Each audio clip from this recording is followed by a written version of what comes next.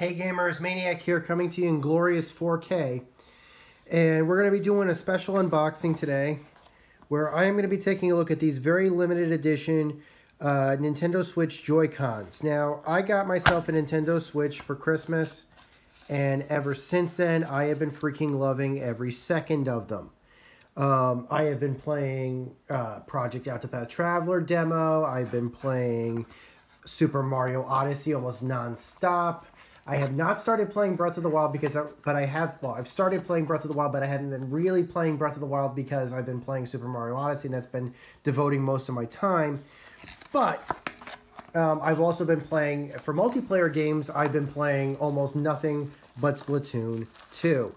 And because of that, I decided that the time was right to pick up a second set of controllers. The Nintendo Switch comes with two Joy-Cons, and depending upon what type of Nintendo Switch you pick up, you either get two grayish, blackish, charcoal color Joy-Cons, or you're going to get a neon blue and a neon red Joy-Con. There are some other variations of Joy-Cons that are available, but for the most part, those are the two options that you have, at least in the stock. And I didn't want a Nintendo Switch Pro controller for several reasons. I don't like them, and I think they're a bit overpriced.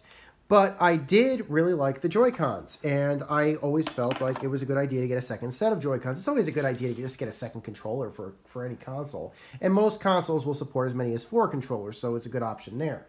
In my case, I felt, well, Nintendo Switch yesterday announced that Nintendo announced that they were releasing special Splatoon 2 branded Joy-Cons.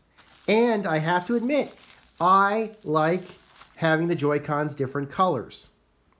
That way, there's no confusing them when you open them up. So, what do you say we take a closer look at these, shall we?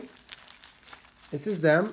This is the neon pink and neon green Joy-Con. These are Splatoon 2. These are limited edition. Now, I know there are other colors available for Switch Joy-Cons, whether it be 2 charcoal. You can obviously get the blue and red.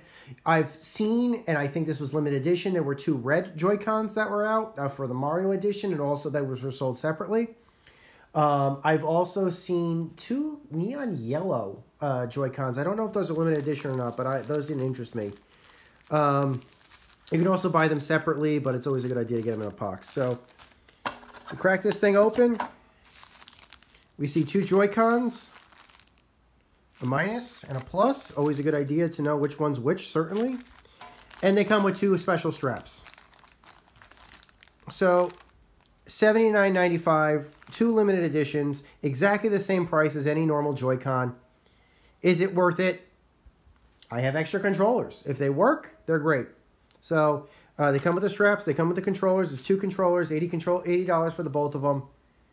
Limited edition Nintendo. Can't wait to try them out. Till next time, my name is Maniac with GamingSuccess.net. Take care. Over and out.